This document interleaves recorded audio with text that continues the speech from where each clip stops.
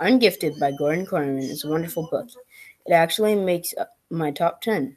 Here's how it began. It all starts in detention. Donovan Curtis, descendant of James Curtis, survivor of the Titanic, is in detention while varsity team is up against Salem High School. The principal of Hardcastle Middle School is watching Donovan while he wants to be watching the game. When Donovan has 10 minutes left, the principal leaves for the game. The two Daniels, Daniel Nussbaum and Daniel Sanderson, open the window from outside to break Donovan out of his punishment. Donovan comes out, but as they walk past the giant Atlas statue, Donovan realizes how big the behind of Atlas is. Let's just say Donovan picked up a stick and whacked the lordly buttocks.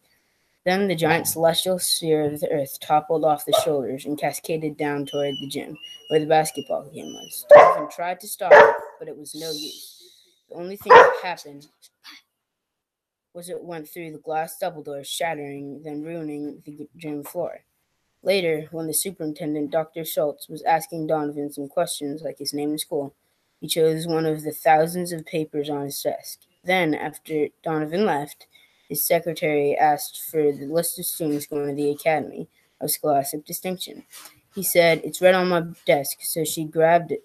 The next day, Mr. Schultz looks for the paper with Donovan's name on it. A few days later, Donovan receives a letter saying he, who is not smart, got into the academy.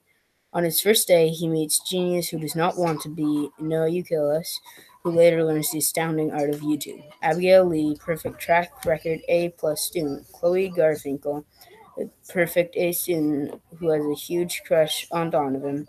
Mr. Osborne, or as he prefers Oz. Latrell, Stacy, Tin Man, Metallica SquarePants, An Amazing Robot, and many more. Eventually, everyone has their suspicions about Donovan, but everyone came around to trusting him. When the comrades, except Donovan, find out that they missed a human growth and development class in 7th grade,